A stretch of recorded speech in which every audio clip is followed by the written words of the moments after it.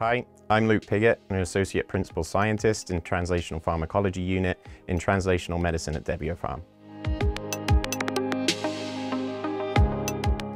This poster was presented at AACR, which is the American Association for Cancer Research Congress, and it was presented to a scientific community that has a core focus on oncology. In this poster, we investigate the effects of Debio 0123 within GBM. And what we looked at here was the ability of Debio 0123 to cross the blood-brain barrier. And then we also went on to test Debio 0123 in combination with radiotherapy and standard of care temozolomide treatments.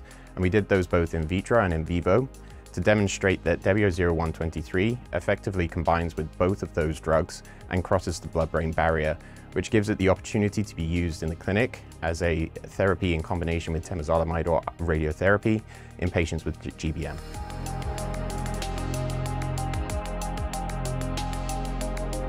What's unique about our findings and with Debio 0123 as a WEE1 inhibitor compared to the other WEE1 inhibitors in the field is that it does effectively cross the blood-brain barrier.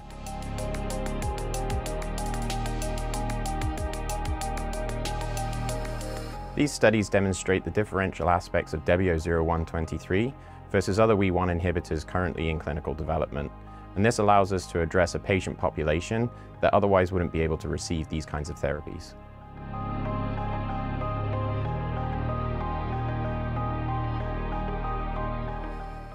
At Debio Pharm, our aspiration is to always develop the future standard of care therapies that can significantly help our patients.